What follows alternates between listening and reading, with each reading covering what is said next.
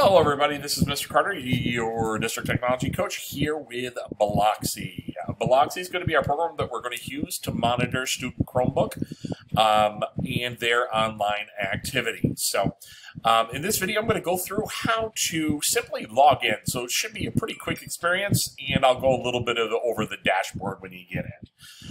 This is www.blocksi.net. Make sure you use .net. .com will not bring you where you want to be.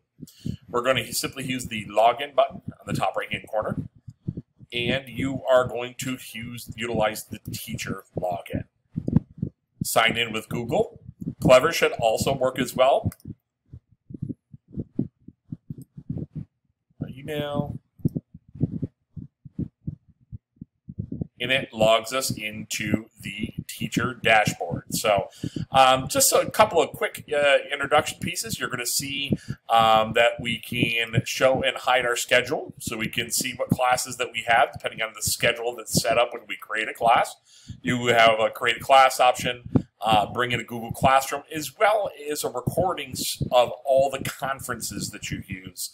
We'll get into the conferencing tool later on. You can see your time zone, as well as a rating tool for websites that you could put the URL in and see the category that it belongs in terms of Blocksi to see if your students will have access. So simple logout button here, and as well as the help area. So pretty smooth and easy introduction, and you should be good to log in. My next video will go over how to create a class for the upcoming school year. Thank you.